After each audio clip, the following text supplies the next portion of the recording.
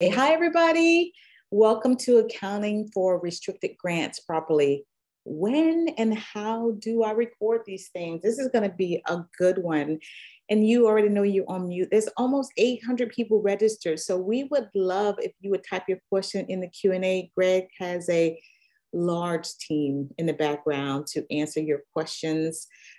This is being recorded. You're going to get the recording and the slides within 48 hours in your email box, probably tomorrow.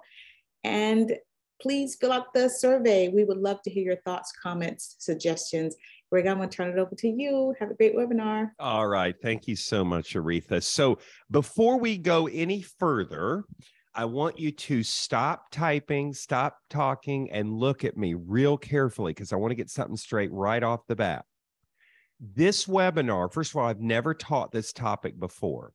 Now, I've taught a ton of webinars on tracking restricted grants, how to point expenses to them, what to do with grants that bleed between years, all kinds of things. I think I even had somebody had a question about that. This particular session is not the nuts and bolts of tracking restricted grants from beginning to end. That's not what this is. This question right here you're looking at on the screen, when and how do I record these things? In other words, when you get the revenue, when do you record the revenue? Some people wait until they get the money. Some people put the whole thing on the P&L. Some people put it in deferred revenue. Some people put it in equity. You know, some people do invoicing for it. Some people don't. And everyone wants to know what is the right way of dealing with this. And so that's what I'm teaching. Okay. So this is an hour. It's free. If you need more information, I'm going to point you at the end where you can go to get more information. All right. So for those of you that don't know me, and go ahead and put in the chat whether or not you've seen me teach before, either a yes or a no. Who's seen me teach before? Yes or no? I want to see. Okay, cool. Okay, so it looks like more yeses than nos, which is nice. That's nice. But those of you that haven't seen me teach before, I'm a CPA and I specialize in nonprofit organizations, okay? And what I do is I do two things. I have an accounting firm that does audits and 990s and does bookkeeping, and I have a staff here in Atlanta. And then I own a company that's called QuickBooks Made Easy. And QuickBooks Made Easy is a company whose whole goal is to teach just nonprofits how to use QuickBooks. All right. And so if you want to find out more about my services and maybe come to some of the webinars and stuff, get tech support, that's where we go to do that. Okay. Now we have a team of people that work with QuickBooks Made Easy, and a few of them are actually on this call right now. So in the background, we have three people. We have Bill Sims, we have Paige Hudson Garcia, and we have Jennifer Maddox. Now, Bill is our Director of Marketing and Community Engagement, and any kind of weird questions or questions about like getting information or getting coupon codes or stuff related to QuickBooks Made Easy, he will address. But questions related to the accounting, that's what Paige and Jenny do, okay? And you're probably familiar with Paige if you have tech support with us already. By the way, Aretha already explained this, but this is a little chat thing. This is to show you where to go. You can ask questions in the Q&A. If you have a really quick question, you can stick it in the chat, and I'll see it as I'm going. But I do want to just make sure that you understand if you're having detailed questions about, I want to point expenses to grants and I want to enter a budget for a grant, that is beyond the scope of this. We're talking in this session about the accounting rules for when to book the revenue. Okay. So does everybody get what I'm saying so far? Is there anybody that's confused before I move further? In the chat, let me know. Yes, I get it. No, I don't. I'm confused. Just put it in the chat and I won't go. Okay, so Pamela says she's cool. Okay, great. All right. So What I'm going to be teaching is the accounting rules for dealing with grants. Okay. Valerie, we'll send it to you before the webinar is over. We're going to give everybody information on how to get more information on grants. But what we're going to cover today is accounting basics. Okay. As it relates to grants. Specifically, we're covering just kind of accounting rules in general. Okay. And then what the latest accounting rules are that relate to how and when to record your grants. Okay. And there are actually, now I'm already teaching, so listen carefully. Every time you get a grant, there are 3 things that you need to ask yourself before you enter it into your accounting software package. One is, the money that I got, is it really a grant? Or is it actually something else called an exchange transaction? So we'll get into that. It's a decision you will need to make. Then if you decide that it is actually a grant, then you have to decide whether it's conditional or not conditional, okay? Once you decide that, then you'll decide whether the grant is restricted or unrestricted, okay? So if you've taken my courses before, I get into the difference between restricted and unrestricted, but this is the first time I've ever really taught live what the real accounting rules are. And you have to decide those 3 things, and we're going to get into the details on it, all right? Then those 3 things, once those questions are answered, will tell you when to book your revenue, because that's the biggest question I get when it comes to grants for people that are kind of new to this thing, or even if they've been using it for years, they've been doing grants for years, they never understand when they're supposed to book this thing. When I get the award letter, when I get the money, what if it's a reimbursement grant? You know, all kinds of questions about when to book and how to book, okay? So we're going to talk about how we book that revenue, okay? There's a little bonus that hopefully I'm going to get to at the end of the year that has to deal with, at the end of the webinar, that has to deal with what happens if you have grants that you've booked into revenue, even though they're for future years. So it makes it look like your P&L has a lot of income in there when really it doesn't. It's just that was revenue that you got for a future year. Okay. Adrian, so good question. Adrian goes, what do you mean when you say book? Anybody want to answer that question in the chat? What do I mean book? I mean put it in the books, meaning record, point it to the chart of accounts. That's right. That's right.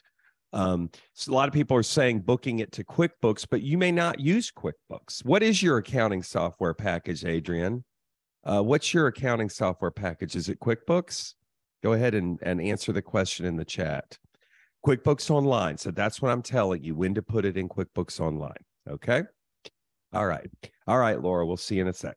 All right. So can everybody hear me? Can everybody hear me okay?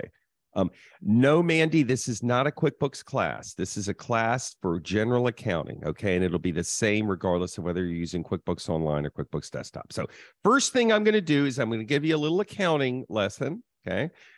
Who and what decides the accounting rules? So listen carefully.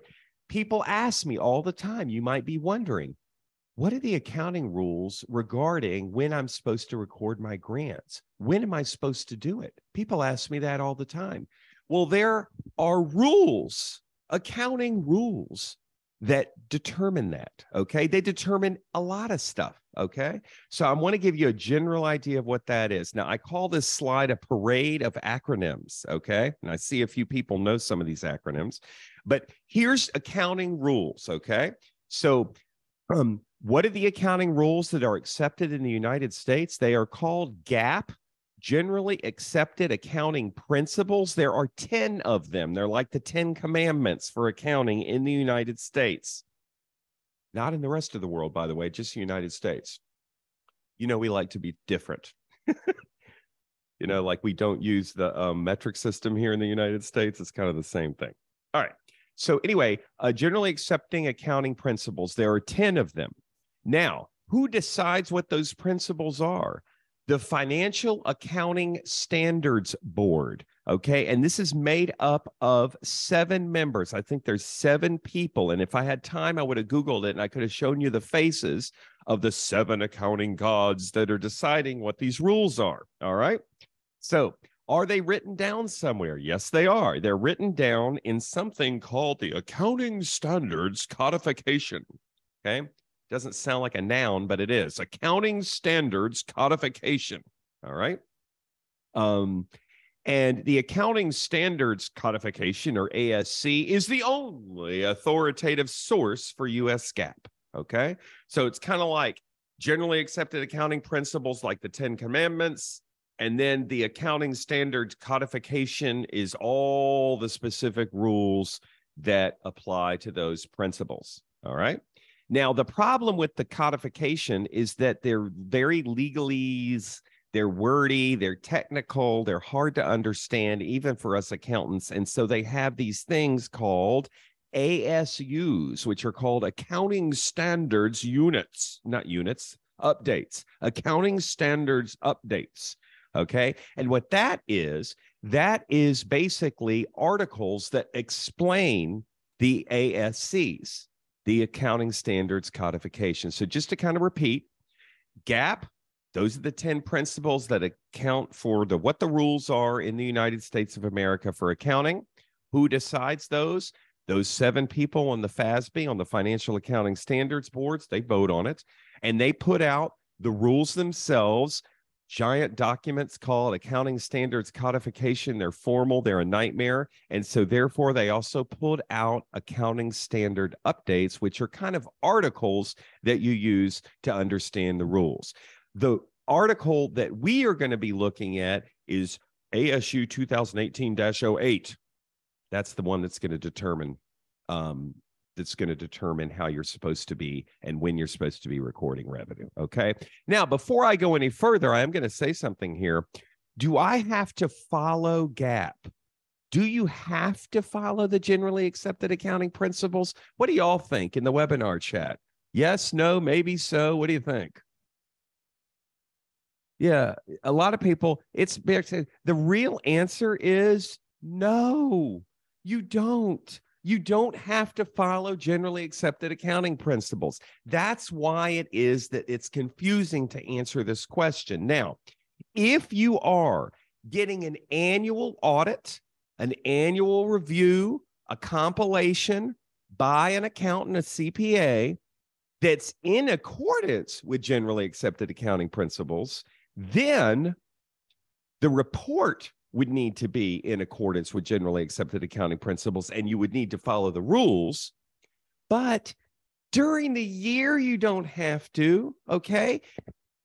If you give a P&L to your board and it's not in accordance with GAAP, I promise you, you're not going to prison, okay? It's going to be okay, okay? It's just that at the end of the year, you'll need to make the adjustment to get ready for the audit if it's in accordance with generally accepted accounting principles. All right.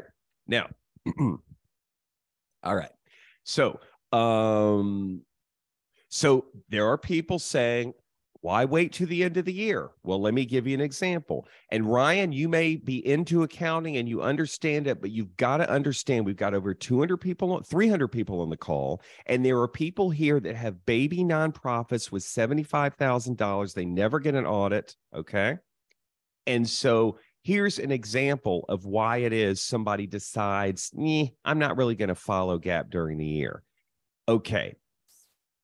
Technically, GAAP requires that grants get booked into revenue as soon as you get the award letter in many cases. Okay. So you get an award letter, say your fiscal year is December 31. On December 29th, you get a letter saying, we're going to give you $1 million in 50 years. That's restricted. Technically, you'd have to book that according to GAAP right now. All right. And so that's going to screw up the way your books look. Okay. And so people sometimes choose not to book these future revenues until they are received. Mario, too detailed a question. We'll get to it. Okay. All right. Alexa, does it make a difference if you receive a letter or not from the grantor? Is there a guideline if you do not receive a letter? It's when you find out, okay? And we'll talk about that in a second. Don't necessarily have to have a piece of paper, okay? Now, so I'm going to stop here. The whole point of this slide is just to teach you, you don't necessarily have to keep GAAP throughout the year. However, it's a good idea, all right? And so therefore, this session, we are going to teach you what the GAAP rules are, okay? So that's the goal of the session. And we're going to do that so you can use them throughout the year, or you can adjust to them come audit time, or you just want to sound smart at a party, okay? All right. So is everybody good? Are we ready to get into the rules? How are we feeling? We good so far? Anybody got any upsettedness before we're moving on? Okay. Okay. Braden says, you're going to different parties than I am. Listen, Braden, I don't know what you do with your personal life, but all right. So here we go. Here we go. So here are the basics. Now, the particular rules that are gonna cover what the recording grants are, those rules, it's ASC, Accounting Standards Codification 958-605, and it's called Not-for-Profit Entities Revenue Recognition. And the ASU, Accounting Standards Update, that specifically is what we are going to use. That's the article that explains the ASC. It's called 2018-08. It came out in form in 2018. It was effective beginning 2019, basically. All right.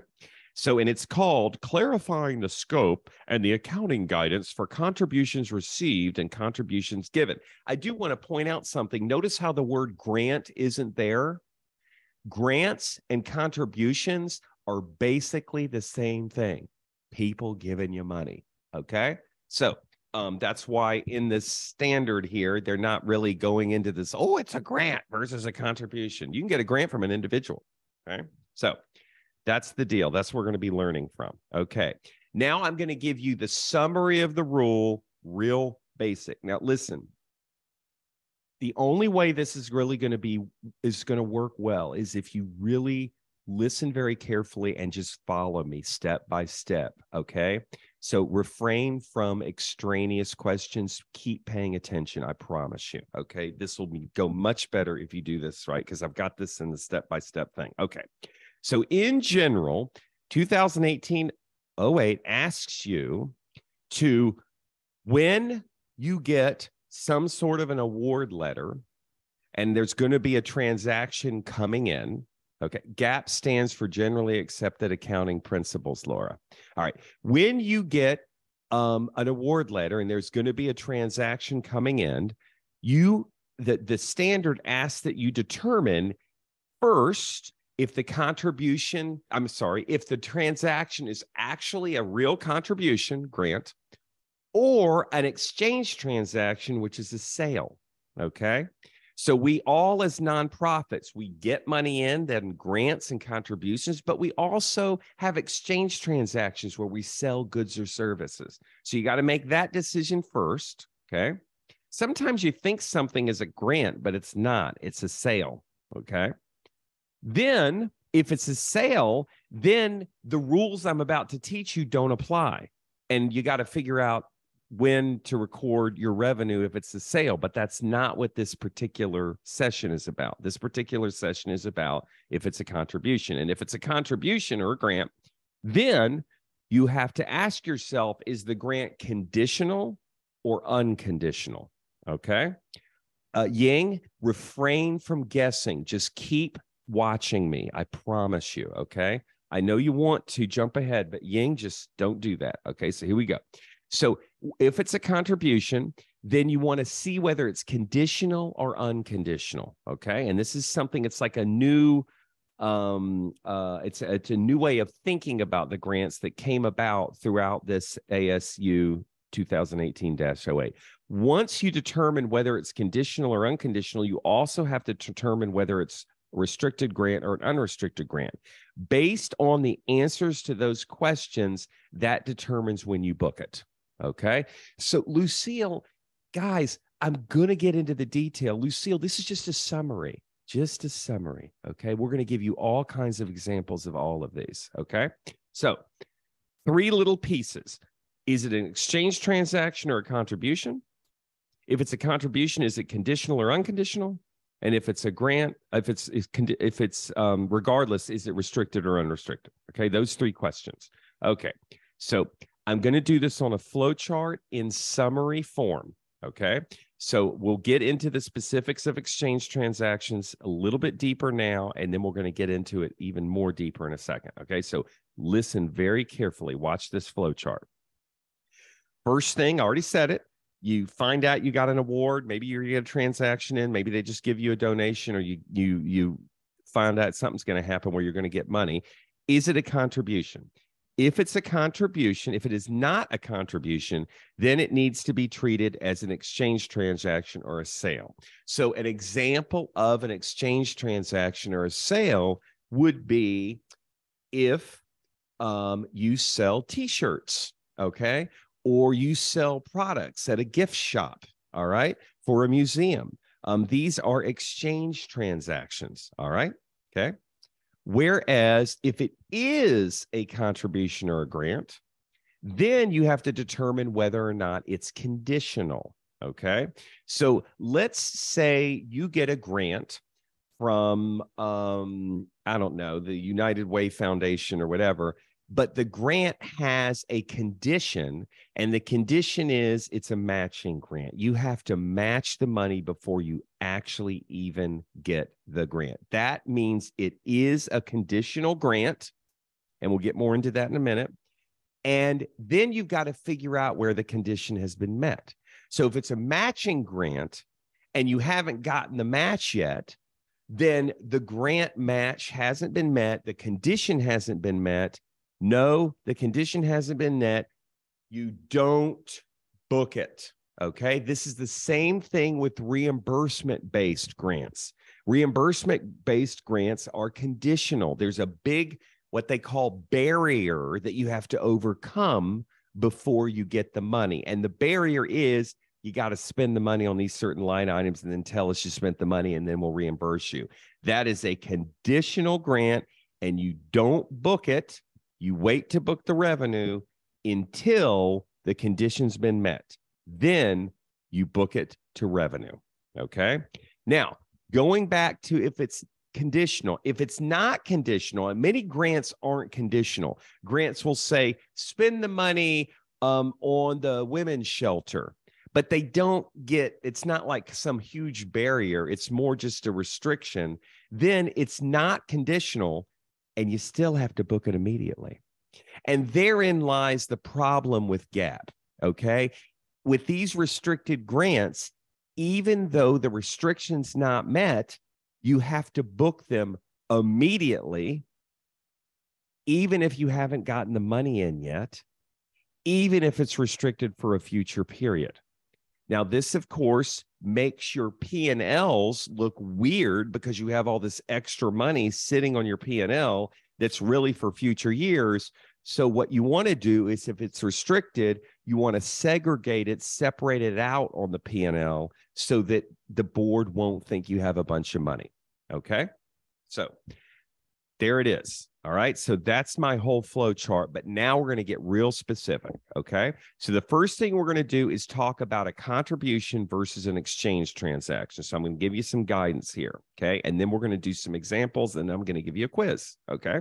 So contribution versus an exchange transaction. In general, a contribution or a grant, third time I've said this, contribution or grant, in general, it's a gift of some sort, but the main thing is the payer doesn't receive direct benefit. The payer doesn't receive direct benefit, whereas in an exchange transaction, which is a sale, the payer gets the benefit. If I walk into your gift shop and buy something and I give you money and you give me a piece of art, then I've benefited from it. It's a sale. and the rules for when to book don't apply. It's an exchange transaction. We got to go to a different set of accounting rules for that, which is beyond the scope of this session. All right. So, all right. When you get something in return of similar value, which reminds me, if sometimes you get a donation, and for that donation you give them a coffee mug, or you give them tickets to something, or maybe it's a silent auction, and they give you something, they give you money, and they win the auction. The amount over and above what they got in return is considered a contribution. So in those cases, the money you get is split between exchange transaction and contribution. Has to be recorded that way on your books. Okay. So, all right. ASU 2018 gives you some indicators. This is another thing I want to point out.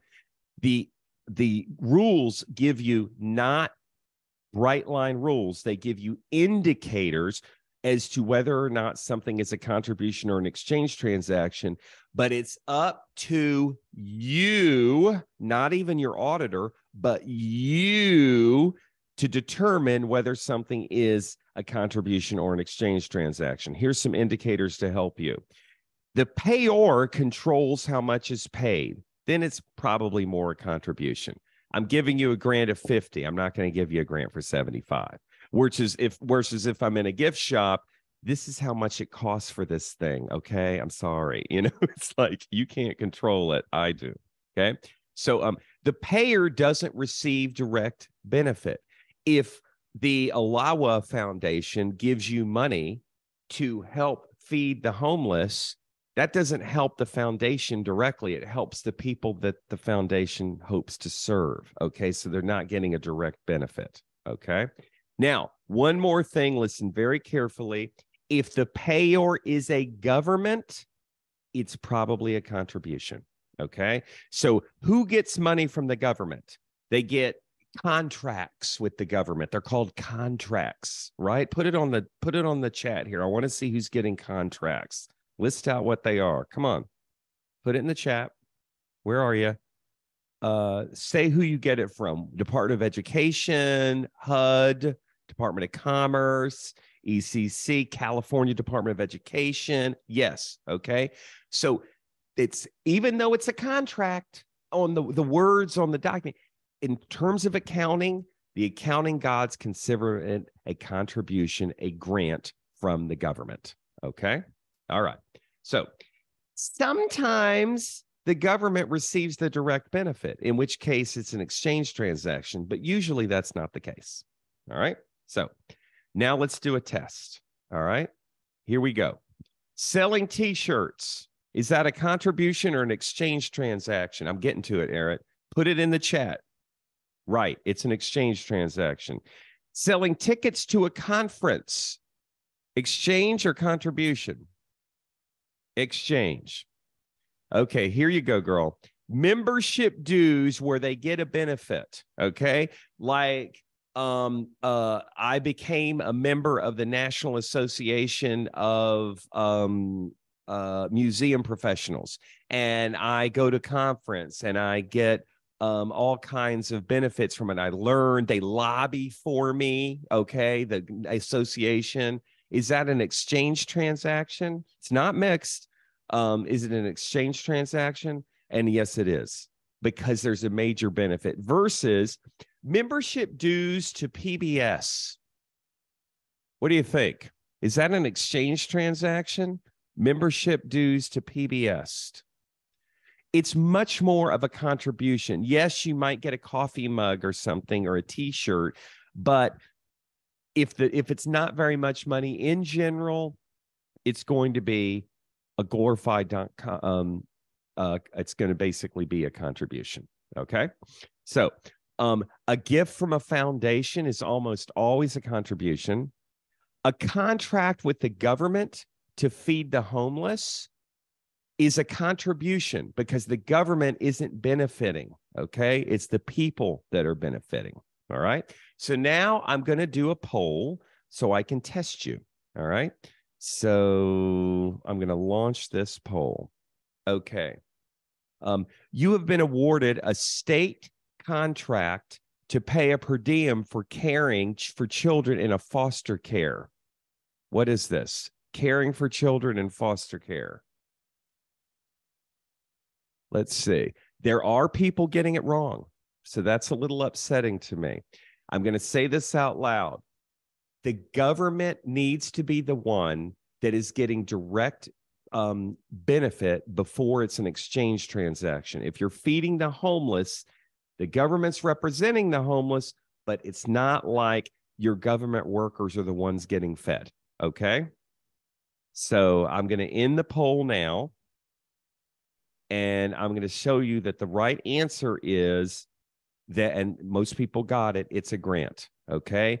And the reason why, because when the government gives you money, it's usually a grant because, again, the government's not getting the direct benefit. Does everybody understand that? Particularly the people that answered wrong and put exchange transactions. Is anybody gutsy enough to, in the chat, tell me why they guessed exchange transaction? I'm curious to see, because I'm not trying to shame you. I want to try and help you to understand. Some people are like, oh, it's an exchange transaction because they're paying us a per diem rate. They're paying us to take care of their kids. It's not really their kids. It's the parents' kids, or it's not really directly for the government. Okay. It's not payment for services rendered because the government's not getting the direct benefit from it. Okay. The government's not getting direct benefit from it. All right. So now I'm going to go on to the next poll. And this poll, you have been awarded a state contract to train state employees that work in foster care. Now, who's getting the benefit here? Are the kids getting the direct benefit? No. The employees of the state are getting the direct benefit. So most people are answering right here. That's right. This is more of an exchange transaction. Okay. So I'm going to go ahead and end the poll here because most people got this right. But that's the right answer. Okay. Tash says, would renting out part of your building be an exchange transaction? So the person that's giving you the money, Tash, are they getting benefit? Yes or no? The person who's giving you money, are they giving benefit? Yes, they're getting to stay there. So therefore, it's an exchange transaction. Does that make sense, Tash? Rather than just asking me a question and getting the answer, I want you to understand the theory behind the answer. Okay. If there is a benefit, if the direct benefit is going to the person giving you the money, then it is an exchange transaction. Okay. I'm going to take one more. We are a state chapter and pay CACs for personal employees to go to trainings. Would this be a grant? You're the state chapter. If they're your own, you pay for employees of people that aren't your employees to go to trainings. That sounds like a grant. Okay. So an exchange transaction has to be recorded as a sale and not income. A sale and income are the same. Income is the overarching thing. Some of your income is grants and gifted money. Some of your income is earned income, sales, but they're all income. Okay, Alexandra, let's move on. So that's the first thing. Once you decide that it is indeed a grant, right here, we've decided it's a grant, then we have to decide whether the grant is conditional. Okay. So now we're going to decide whether or not the grant is conditional. Okay. So I'm going to stop just for 1 second because this is a completely different question than the first question. And I want to make darn sure that you don't get the two mixed up. You do it in order. You ask yourself, is it a contribution or an exchange transaction? Once you decide it's a contribution, then you ask yourself whether it's conditional or not. Okay. So in general, all right, what a conditional versus unconditional means, A grant is conditional if two things are true. One is there's a major barrier to overcome. A major barrier would be, I'll said it before, I'll say it again, a matching grant. Okay. I'm giving you 50,000 as long as you get a 50,000 match. That's a barrier. You're not getting the money until I've matched it. If you don't get the money, you're not getting my grant. That's a barrier. It's a major barrier. I'm going to talk about the difference between a major and a minor barrier in a minute.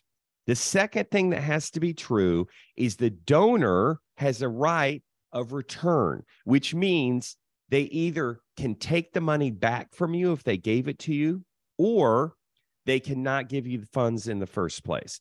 Both of these things need to be true in order to be conditional. Now, how do you find out if these conditions are there?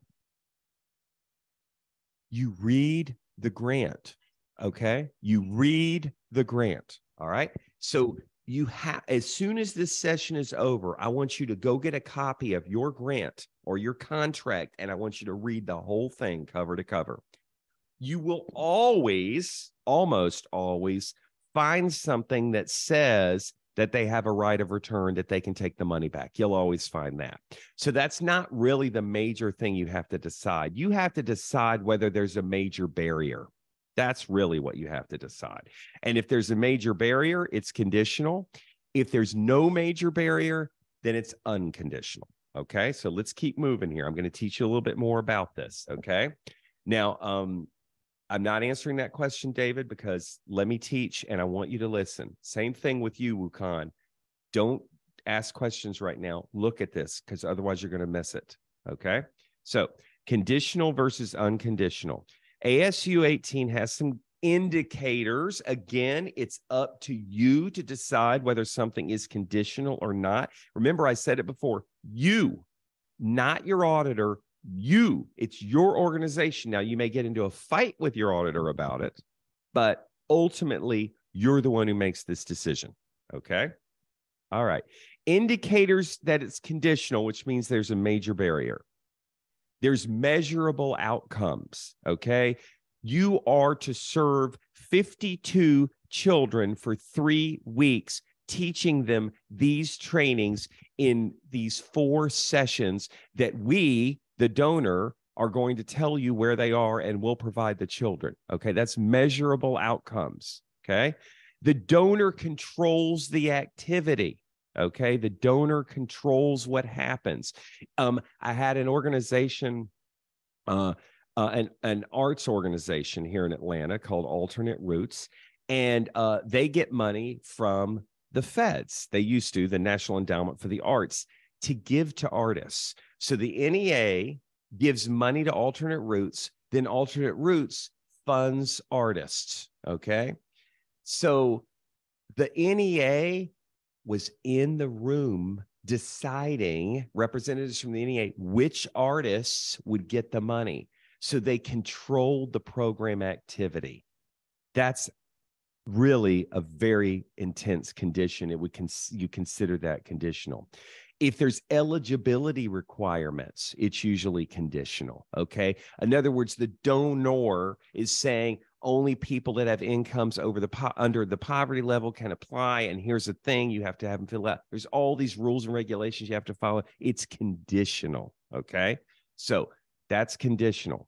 Reimbursement-based grants always conditional because they're always a barrier. The barrier is you can't get our money until you spend it and show us what you've spent it on. Okay. All right. Matching grants, the same thing. It's a barrier. Okay. So when is something unconditional? If you don't have a major barrier.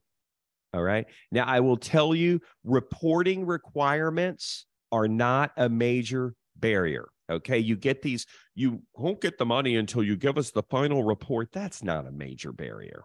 Okay. All right. So let's see if somebody has, let me see here. This is a barrier that has been written out. And oh, this is just somebody. Okay. Okay. Our drawdown's conditional. So a drawdown, Yvonne, is you asking for the money.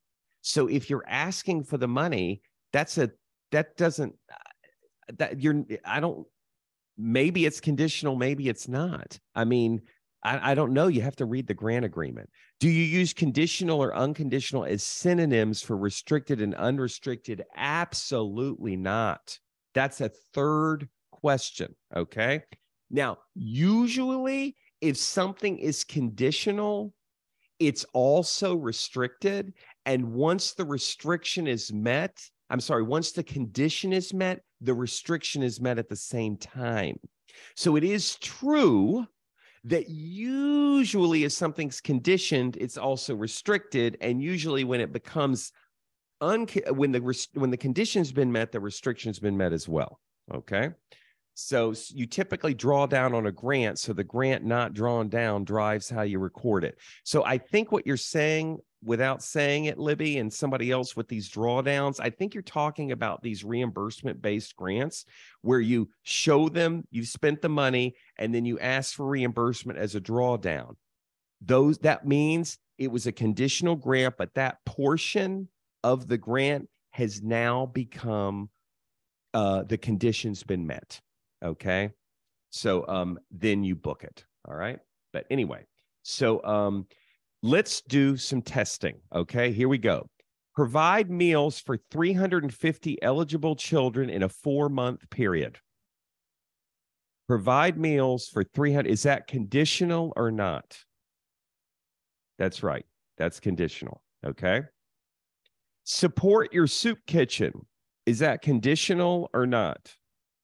No, it's not conditional. Notice both grants are helping feed people, but the top one's conditional because there's got a measurable outcome, okay, during it that's controlled, whereas the other one is not conditional. It's still restricted because it's for the soup kitchen, but it's not conditional, all right? Train 400 state welfare recipients on work skills, conditional or not? Yep. Support job training program, conditional or not? No, that's true. Okay. Support job training, but it's reimbursement based, conditional or not? That's right. It's conditional. Can't get the final funds until you get the report. Does that mean it's conditional or not? Not conditional. Okay. Can't get the final funds till you show a match. Is that conditional or not? That's conditional. Okay. Now, before I go any further, I'm going to ask the person or persons who has a specific question about what's conditional and what's not, put it in the chat right now so that I can see it. Is there somebody who has something in particular they want to see whether it's conditional or not? No? I thought somebody had a question a little bit earlier on, or they disagreed with me on something. I don't know, Karen, if you did, you're going to have to type it in there again because I can't see it. Can someone change their mind after the donation? The donor, I suppose, could. You can't change your mind. Well, I guess you could change your mind on how you could record it. Sure. Got the funds before the match. I'm going to get to that. Okay. So, all right. If it's conditional, I'm getting to it right now. Okay. Check this out. Watch very carefully. Stop typing and watch very carefully. If you decide that it's a conditional grant, don't book it until the barrier has been achieved. Okay. That's why you don't book an invoice for a grant that's reimbursement based until you're requesting reimbursement. Then you book the amount that you're requesting reimbursement for. Okay. Now, somebody just asked, WOCAN did, it was a match grant, so it's conditional, but they gave them the money ahead of time. If you get the money first, put it to a deferred revenue liability account. And then when the barrier's matched, move it to income. Does that make sense? Does that make sense to y'all? Okay. Karen saying there's a major restriction on the expenditure, but they're saying we can't give the money back. So notice, Karen, how you said major restriction. We're not talking about whether something's restriction or not. We're talking about whether there's a condition. Now, if there's a condition that's measurable, if you look closely, my guess is there's somewhere in there saying you have to give the money back. Okay. All right. I don't know what you want me to say again, Laura, so I'll say the most important thing. If it's conditional, don't book it until the barrier has been achieved. If it's a matching grant, don't book it until you've met the match. If it's a reimbursement grant, don't book it until you have spent some money and requested reimbursement. Okay. Then put it to, if you get the money in advance, put it to a deferred revenue account, and the type is an other current liability, RONA. Okay. The grant period is definitely not a condition. No. Just because it's over a period of time, no. You have to decide whether there is a measurable, detailed, performance-driven, you got to do 13 of these over a 15-week period, whatever it is, then it's conditioned. And if you get the money in advance, you put it to deferred revenue, even on the cash basis of accounting. Yes. All right. So I see you, D. Lee, and we'll get there. All right. So let's get back to the course. Okay. So here we go. So if you could not type in the chat for a second, and then let me teach a little bit more. So I'm going to do a poll on this. Okay. Going to do a poll on this. So let's go back and let's see. Let's see. Okay. I think this is it. Okay. A foundation awards you $50K to be used to house the homeless. It is not reimbursed based. What kind of grant is this? Conditional or unconditional? It's to house the homeless, which means it's restricted. But is it conditional? Is there some major barrier you have to overcome before it can actually be kept or whatever? Is there some major barrier? Most people are getting the answers right. Some people are getting it wrong. That's okay. But the right answer is that it is unconditional. Okay.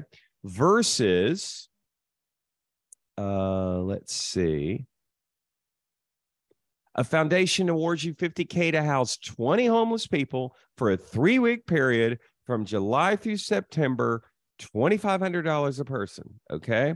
So they're picking the people, the 20 people. Okay. Is that conditional or not? Okay. Is it not letting you? That's weird. It's not letting me launch it. Hold on. Yeah, this one won't let me launch. I don't know why. Can't see the poll. All right. Well, let me go back. Let me open up the polls again and see. Maybe something's up with the Zoom here. Let me go back. Yeah.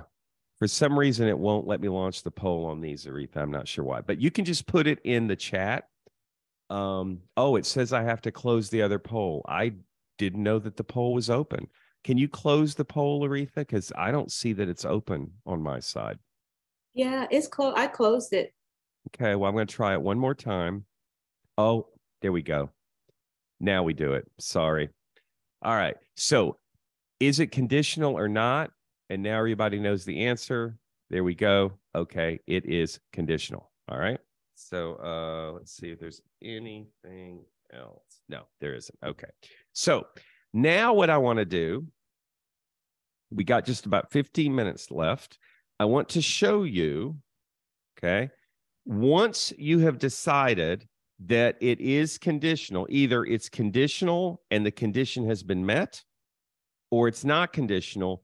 Either way, if you're doing GAAP accounting, you have to book it to revenue. And you have it to book it to revenue even if you haven't gotten the money and even if it's restricted for a future period. So I'm going to show you what the problem is when that occurs. Okay. All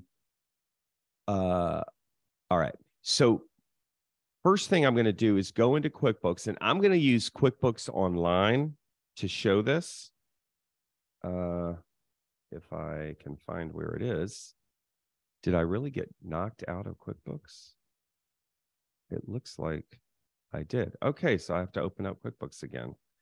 Okay, QBO.Intuit. QuickBooks Online has been driving me crazy, folks. Oh, thank you, Jackie. I appreciate that. So I'm going to go into, oh, look at that. And I have to put my password in as well. All right.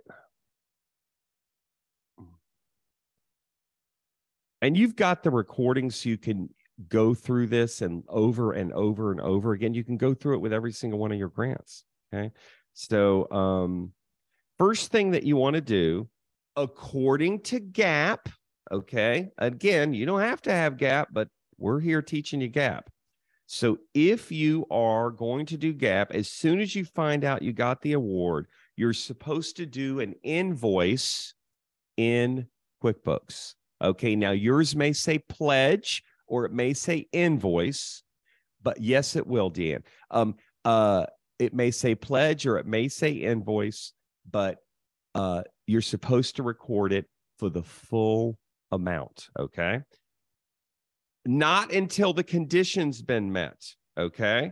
So if it's a conditional grant, like a matching grant, you don't do the invoice until the condition's been met. If it's a reimbursement-based grant, you don't do the invoice until you requested reimbursement on their portal, okay? So Adrian, you don't use an invoice because you've decided not to use an invoice.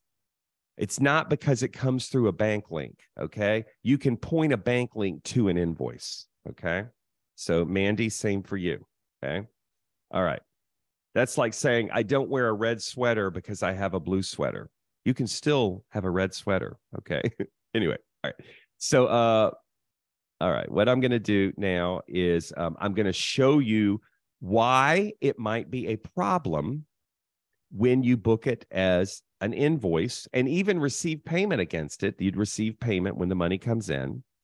But if you want to know about that, you need to learn about invoices and receiving payments in QuickBooks. And I have a webinar on that that's coming up at the end of the month. But anyway, I've entered an invoice for a grant. I'm going to double click this for $100,000. Okay.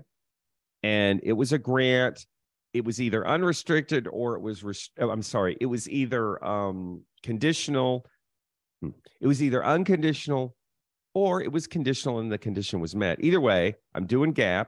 So I book an invoice for $100,000. The problem is that when you look at it on a P&L, the money is still restricted for a future year for particular things. And so it makes it look like I made a lot of money when in reality I didn't. Okay. So this is why people get upset. Hey, I haven't even received the money yet. Well, if you haven't received the money yet and you don't want to see it, you can switch your books to cash basis in QuickBooks anyway, and then it'll be gone. But if you like to look at your books on accrual basis, it'll be there. And it's like, dude, it's restricted. It's for next year. I really don't want this money here. So in that case, the accounting gods tell you that you have to put it there. Some people put it to deferred revenue. Some people put it to equity. That's not GAAP and it's wrong. You're supposed to put all grants whose conditions have been met or they don't have conditions at all. You're supposed to put it in revenue immediately. Okay. So what you want to do is if the thing is restricted, once you put it into revenue, if it's restricted, you want to segregate it on the P&L. Now, auditors, accountants have this weird way of segregating it on the reports where they put it in separate columns, and it's this big nightmare, and your board would never want to see it that way. So what I did was, I'm going to show you what I did, and this is a little technique. What I did was, I basically create a separate income account for those grants restricted for future. I make it an other income type in QuickBooks. I put it all the way down at the bottom. And I'm going to show you the entry. Let me go ahead and duplicate this screen here. And I'm going to show you the entry. All right. So I've already got the entry memorized. So I'm just going to go to my recurring transactions. And here's the, let's see. This is the entry right here. So I've created an income account called Grants Restricted for Future. I make it an other income account. And then before I report to the board, I do the entry. I credit that to increase that income account and decrease foundation grants. Okay. Because see, right now, foundation grants is huge because it has all this money in it that's for the future year and it's messing me up. So I'm going to go ahead and save this. You'll do it at the end of the month, 06/30/20. And I'm going to go ahead and save it. And now I'm going to go back and I'm going to look at the report. Almost done here, folks. I'm going to refresh the report. And now it's no longer here. Instead, it's all the way down at the bottom. You see this? You see how it's nice now? You don't get the board confused. And you're segregating it out in a way that's pretty easy to do. Okay. So, all right. So what I want to do now is I want to just go ahead and finish up because we technically only have a minute left. And then I'm gonna stay on the line to answer questions as long as you'll let me, Aretha. Okay. But I know that they have a hard stop sometimes. Anyway, so I'm going to go back to my little deck here. And this is what I just showed you. So we already did all of that. All right, cool. So the only thing really that I need to tell you is that if you like the way I teach and you want to learn more about tracking restricted grants, if you go to my website, QuickBooksMadeEasy.com, and you click on webinars right there, you are going to see down here at the bottom, this is a deep dive into tracking restricted grants for QuickBooks Desktop. And this is a deep dive for tracking restricted grants in QuickBooks Online. This was a live webinar that we did on April the 25th and April the 26th. Each one's 2 hours. It goes into the nitty-gritty of tracking these things, pointing expenses to them so you can get grant reports.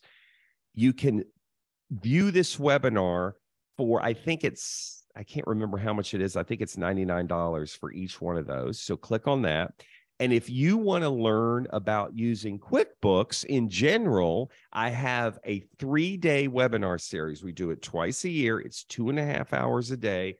We take lots of breaks for 3 days. It's happening May the 23rd, the 24th, and 25th for those using desktop. And it's happening May 30, May 31st, and June 1st for those using the online edition.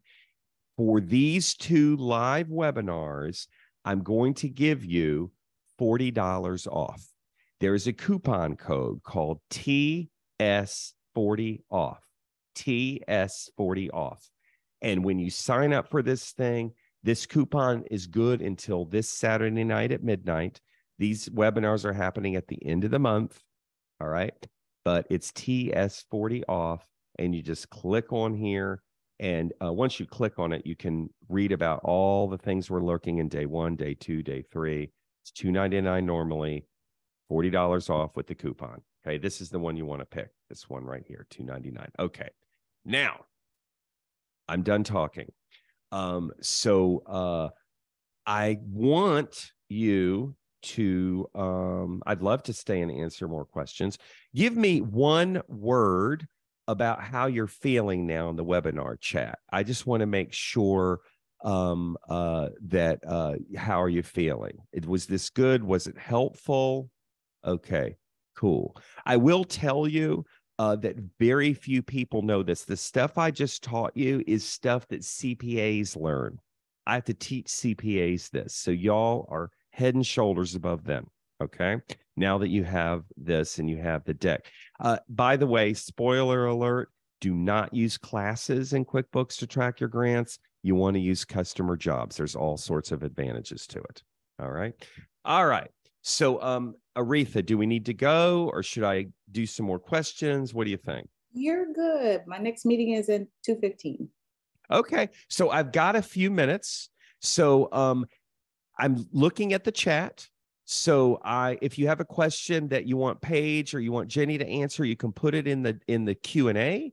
If you want me to answer a question, just put it in the chat and I'll look at it. What's the advantages of using jobs over classes? Tons of them. One, you can actually upload a copy of the grant to it.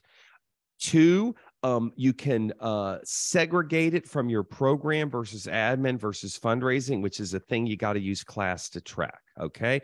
Jobs are customers. You'll hear the word jobs. They are customers. Okay. What about grants that span multiple years? We track them the exact same way. You put the entire grant in as an invoice, even though it's in future years. Can you track grants with projects? Yes, you can. I show you how to do it in the webinar that is, let me go back down here, webinars. I show you how to use it in the one right, where's on demand? In this one right here. Because projects are the same thing as customers. They're actually the same list. All right. Let's see. There are no, a project is simply a customer with an additional designation. Okay. Says to put reimbursement grant when awarded to deferred income, then move it to grant income as received. You move it to grant income when billed, Joe. Okay, a reimbursement grant is a conditional grant. If they give you the money in advance, you put it to deferred revenue. When you've done reimbursement, then you move it from deferred revenue into income. Okay, I see you receive the money in advance. Okay, Joe, I'm fine with that. Advice on tracking budgeted indirect costs for a grant, Emma. Create an expense account called indirect cost allocation and do a journal entry. I show you how to do that in these two trainings that you can sign up for and get immediately. Okay. Let's see. Will a federal audit require us to use 2018-08 rules? Yes, it will. Paul, does QuickBooks Online have nonprofit accounting like desktop version? Okay, QuickBooks Online, there's not like a nonprofit version, but it works. The nonprofit edition in desktop was basically just a marketing thing. You can do everything you can do in QuickBooks Desktop or online, regardless of whether or not you have the nonprofit edition. It's not that helpful, Paul. It was a marketing thing. What is the best way to record a restricted grant over future years? Tash already covered it, showed you right here, segregate it out right there. And then in the future years, you'll need to move it so that it appears up at the top. I'll show you how that works now since you asked the question. In the next year, when you use the money, because you had to book it all in the previous year, then when you spend it, it looks like you've lost a lot of money in the next year. So then what you do is you create another entry on the first day of the next year, or maybe you can just do it as you use the money. Let me go to this little journal entry here. Here we are right here. Okay, and I'll make this as of 7/1, so it's the first day of the next year. And basically, what you're doing is you are putting it into income in the current year, even though it's already income in the prior year. So then I have to back it back out again with a contra account. Pretty advanced. I think I'm just going to do it. And then I'm going to show you what it looks like. Let me refresh this. So in the second, third, fourth years, when you're actually using the money, you do that entry, and then now it puts it in again. So this is money from last year, but it was earned this year because we spent it this year. And then I have to back it back out again on the bottom. But that way I can show the board, yes, this is what's going on. Okay. All right. Do you also book cash as restricted versus unrestricted? Doesn't matter whether or not you got it in the form of cash or a check. It's the same. How do you correct a recording entry when a grant was recorded as a deposit but need to reflect it in the customer job. So you'll have to, Patrick, you'll have to change how you record it. You'll have to record it as either an invoice with a received payment or a sales receipt, and you'll have to delete the deposit. Okay. There's other ways that I can show you in tech support, but I don't have time to do it right now. If you sign up for tech support with us, we can get that to you. By the way, here's tech support right here, tech support, where you can get all your questions answered for a year if you'd like. For online, it's only, I think it's $4.99 for the year. You can also get it for 3 months. You can get it for 6 months. But anyway, how would you record the portion of a federal grant that is for direct payments for rent and utilities for at-risk person? The portion of the funds goes directly to the landlords and the utility. Are you saying it's not going through your bank account? Because if it isn't going through your bank account, then you'll need to record it as an entry, a journal entry. Okay. Because you're crediting or increasing income and you're debiting expense. Okay. And I'd have to walk you through how to do that on a tech support. Can we use a sales receipt and not an invoice, Nancy? You can, as long as you're getting the money immediately. Okay. Will the questions you're answering still be on the recording? Aretha, I don't know. Yes. Okay. I missed hearing a clear definition of what constitutes a restricted grant. Okay.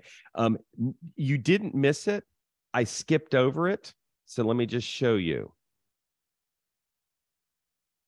A restricted grant is a grant that is either use restricted or time restricted. It means that it has to be used for some specific purpose, or it has to be used over a period of time. Okay, then it's restricted.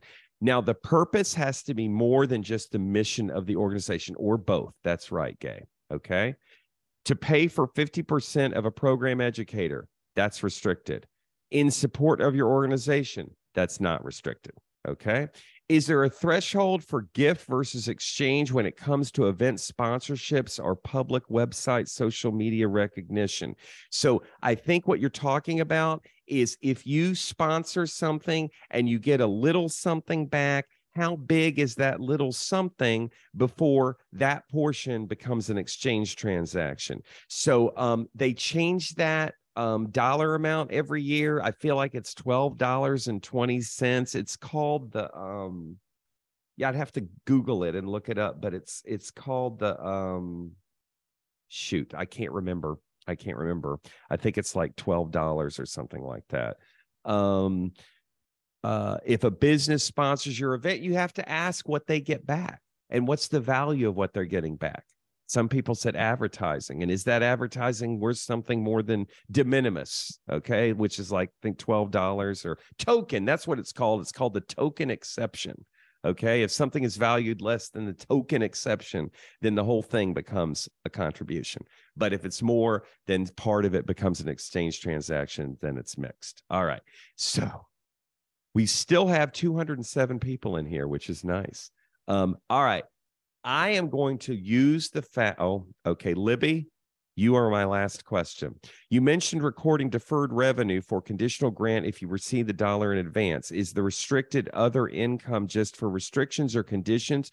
The restricted other income is just for restrictions. Do not repeat. Do not repeat. Do not put any income on your P&L. I don't care where you put it. Don't put it on your P&L if it's conditioned and the condition isn't met. Okay. Tracking in-kind donations is covered in the training. It takes a half an hour to teach. Okay. So I'm not doing that. And that is my last time. So that's my last thing I'm saying. So Aretha, I'm going to let you take us out. I'm worn out at this point. I know you are. Thank you, everybody. You will get the recording, and I'm taking it all the way to the end. So all these questions that Greg answered, you'll get them on the video replay and the slides by tomorrow. Have a great day, everybody. Bye. Oh, be sure to leave me a Google review if you liked me. Okay. And be sure to come to the 3-day webinar series, QuickBooksMadeEasy.com. It's awesome. Catch you later.